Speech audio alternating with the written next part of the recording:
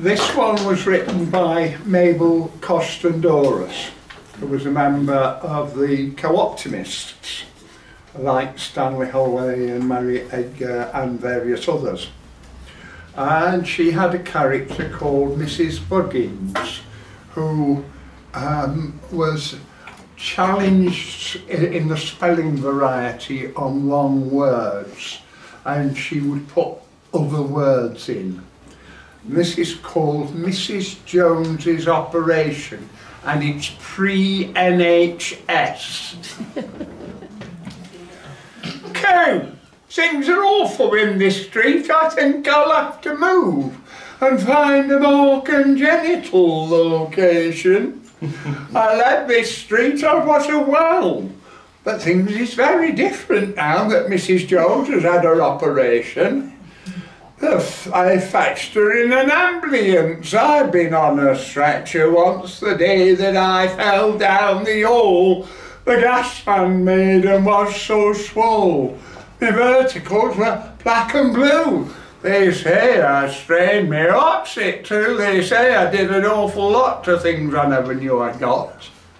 But now they treat me just like dirt. I might be just a germ, the lowest kind of maggot in creation.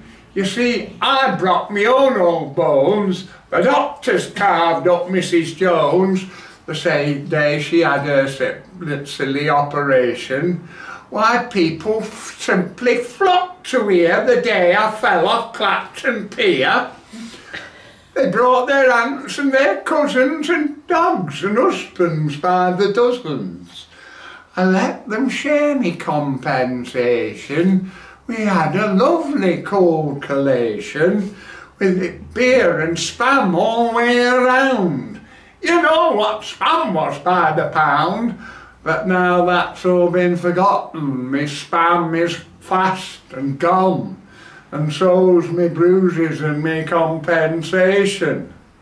They nod so casual, hello ma, have I seen Mrs. Jones's scar? I'm nobody, I've had no operation. They go and make her cups of tea, a thing they never done for me, because he let them in free gritties to look at her appendicitis. He keeps it on my mantel shelf, I think it's horrible myself.